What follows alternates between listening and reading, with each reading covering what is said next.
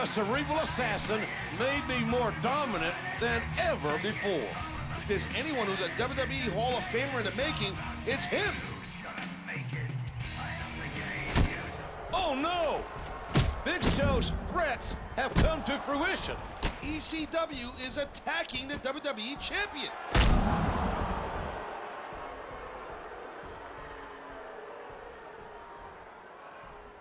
These two may have bitten off more than they could chew, messing with the game. Oh man, Triple H's own trademark sledgehammer comes back to haunt him. Followed up with Morrison's signature Moonlight Drive. Wait!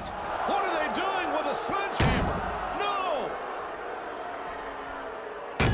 Stop that.